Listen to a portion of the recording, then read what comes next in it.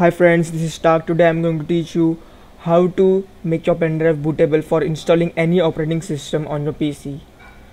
Either it could be Windows OS or Linux, Fedora, Windows 7, Windows 8, any OS. First, if you haven't subscribed me, please do subscribe me because it is the only thing which keeps me going on. And thank you for watching. As this is the legit video, don't forget to hit like button and comment and hit that red subscribe button. Thank you so much. So first of all, you have to download Windows 8.1 ISO file. You can just search Windows 8.1 on Google search engine and you will find n number of links through which you can download Windows ISO file. Make sure that the file is .iso file. Then you have to download another software, that is RUFUS. With the help of RUFUS, we will make our pen drive bootable. First of all, you should know what bootable pendrive is. Bootable pendrive is the device in which we have to put our operating system's ISO file, and we have to set the priority of the PC as USB in the boot loader itself. So first of all, to download RUFUS software, we have to search RUFUS on Google, and you will find the first link, rufus.akeo.ie. Click on the link, go down, and you have to download the latest version, that is RUFUS 2.11 portable.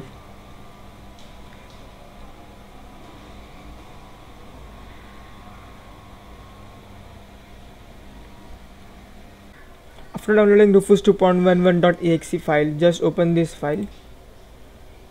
This is RUFUS 2.11.995. First of all, you have to make sure that your pen drive is formatted, that is, you don't have any files in your pen drive. You can see over here my pen drive is already formatted. To format your pen drive, right click on your USB drive, format, and click start. So mine is already formatted. Go to RUFUS,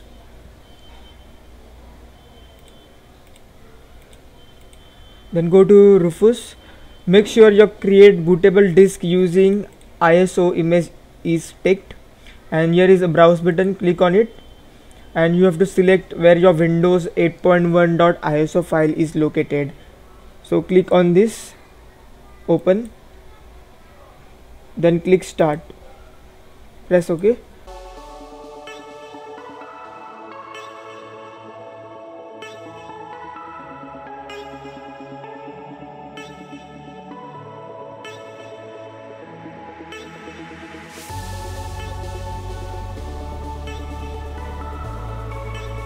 After completing this booting process of copying ISO files into your pen drive, just click on close button over here and you are done. And thank you so much for watching, and don't forget to hit like button if you like this video, and don't forget to comment your reviews, and don't forget to hit that subscribe button and kill that red button. Thank you so much for watching.